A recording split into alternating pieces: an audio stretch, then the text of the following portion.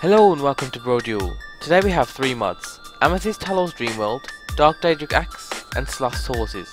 First up we have the Amethyst Dreamworld mod. Amethyst Hollows is a large residential estate that exists in the Dreamworld.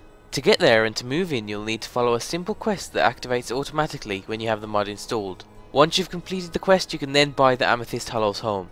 Amethyst Hollows contains a variety of different open rooms that adjoin to the main dining room, which features your own barman and servants. The home also offers dynamic selectable scenery, and by clicking a pedestal you can change the scenery from a dark, earth-themed scene to a lighter blue underwater theme. Along with that, the home contains many unique and newly designed items, like new weapon displays, a combined alchemy and arcane table, and a combined crafting and smelting table, which is something we've never seen before. Another feature we haven't really seen implemented quite as well as this one is the auto storage.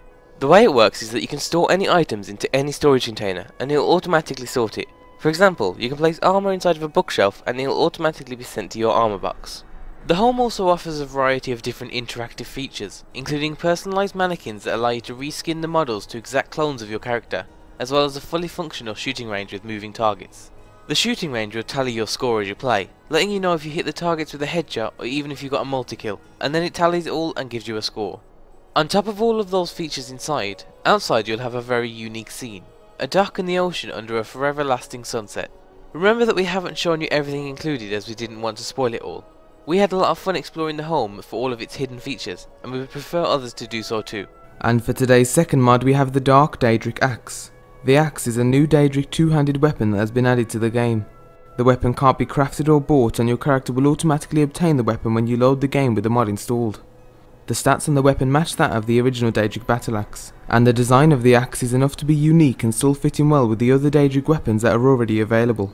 Our only concern with the mod is how it's integrated into the game, but the creator is willing to allow others to use the weapon as part of their own mod as long as they contact him beforehand. So if you want to add it to a quest, the level list, or make it craftable, then contact the creator on Nexus.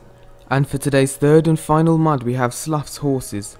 The mod adds a variety of different textures for horses throughout the game.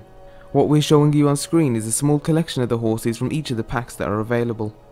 The mod actually offers 6 packs of various horse colours that are interchangeable. There's 1 base texture replacer and 5 packs of variations, so remember to play around with each pack before deciding which one you prefer.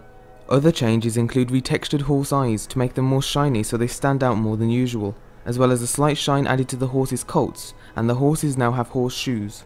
And an upcoming update will include stallion variants, and we can't wait to see them.